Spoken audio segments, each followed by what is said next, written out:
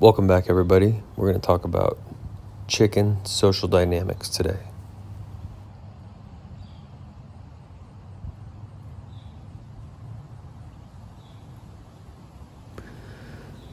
Okay, so I found my whole flock today laying down, sunning themselves.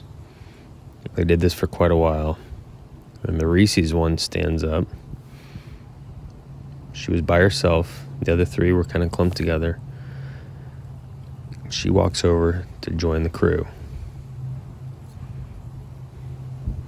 It disrupts everyone.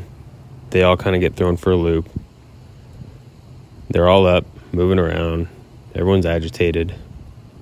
We'll fast forward a little bit.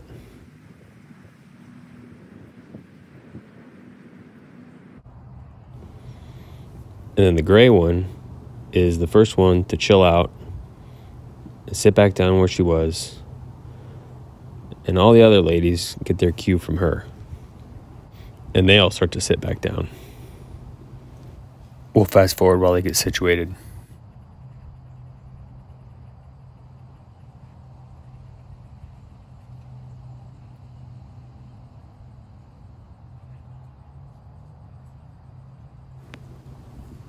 So now everybody's back down, but the Reese's one and the white one have switched places. Reese's is in the group now, and the white one is off by herself.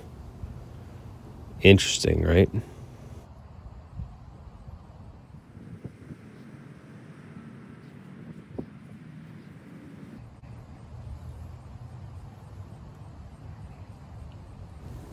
The gray one gets up and walks over, checks on the white one. Hey, you all right? All right. Yeah, nope. I'm going to go back over to the group. And she kind of splits the difference between the two factions.